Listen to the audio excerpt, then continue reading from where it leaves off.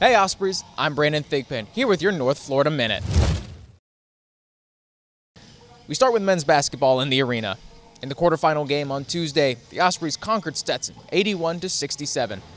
On Thursday, UNF powered past Lipscomb in the semifinal round with a 71-57 victory over the Bisons. A solid defense carried over from both games into Sunday's championship game against Upstate. Despite cold shooting, UNF got the win 63-57 in front of 6,155 fans at the UNF Arena, a record for both North Florida and the Atlantic Sun Conference. The win punches their ticket to their first ever NCAA tournament berth. For the latest updates on where and when they will be playing in the Big Dance, follow at OspreyMBB on Twitter and stay up to date online at UNFOspreys.com. The coach from Upstate said during his time here that he saw some of the most aggressive defense out of UNF this game. So can you tell us a little bit about the intensity of the Ospreys? I really thought the one thing we talked about is to be locked and loaded. And the theme for today was 50-50 domination. And I thought those guys did a great job trying to dominate 50-50 balls, which are balls that anybody can get and anybody can have. And in the pregame, we talked about being disciplined on defense and understanding how important it is to be locked into who you're guarding as opposed to guarding. And that's critical because you go from Ty to Shunquez, two different type of players. And I really thought our guys were locked in. Really thought our guys were locked in. So to our guys' credit, I think that was the reason, because they were locked in.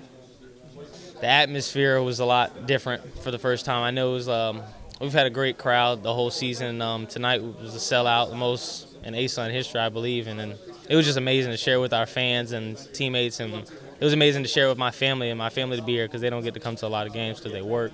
So that was a great feeling. Back home, but on a different court, men's tennis was in action. On Wednesday, the Ospreys defeated South Alabama 4-1, claiming the double and 3 singles. Then on Sunday, the Ospreys shut out East Carolina 4-zip. The Ospreys took the doubles point and captured 3 singles. Their overall record stands at 10-2. Women's tennis also played at home this week. They started the week with a shutout victory against the College of Charleston 7-zip. Then on Saturday, they traveled to Tampa, taking on South Florida, edging out a narrow 4-3 victory. North Florida claimed the doubles point and 2 singles, jumping off to a 3-0 lead. But it was Michelle Valdez in the number 4 singles match to seal the win. Finally, the Ospreys were at home Sunday and handed out another shutout, this time to Jackson State in a 7-0 victory. Their overall record stands at 6-2. Both tennis squads are undefeated at home so far this season. Now we turn to baseball, hitting the road against Florida Atlantic. On Wednesday, the Ospreys fell 7-8 in a 12-inning nail-biter. Another one-run loss followed on Thursday when UNF fell 2-3 to the Owls. Over the weekend, UNF hosted Fairfield, and despite Friday night's game getting postponed, the Ospreys tasted victory in a 3-game sweep over the Stags. Next, we travel to Clearwater, where the softball team was in action at the USF Under Armour Classic. On Friday, the Ospreys topped Central Michigan 1-0 and Seton Hall 10-4. Both of Saturday's losses were decided by a single run, though. UNF fell to Wagner 6-7 and SIU Edwardsville 3-4 in a 12-inning game. UNF didn't get a chance to finish the weekend with a victory. The Ospreys fell to Dayton on Sunday 2-3. We end the recap with women's golf, finishing second in the Kiowa Island Classic hosted by the College of Charleston.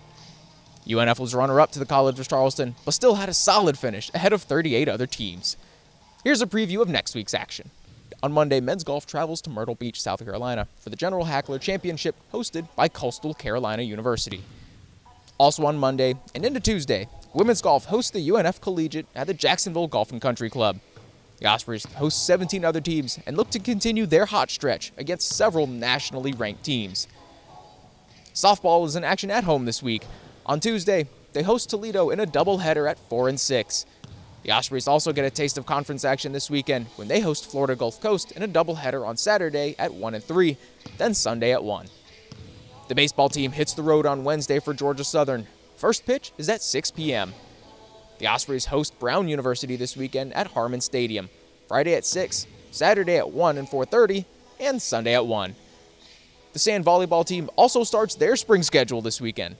They host the UNF Sand Volleyball Invite in St. Augustine, presented by Beach 105.5 FM. They've also got a packed first day with matches against Florida Atlantic, the University of South Carolina, and Flagler.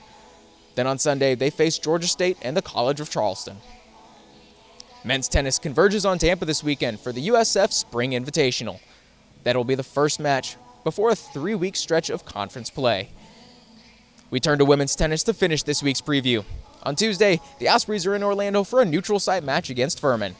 The very next day, they host George Washington University at 2. They get a short break before hosting South Alabama on Saturday at 11. I'm Brandon Thigpen for North Florida Sports Zone.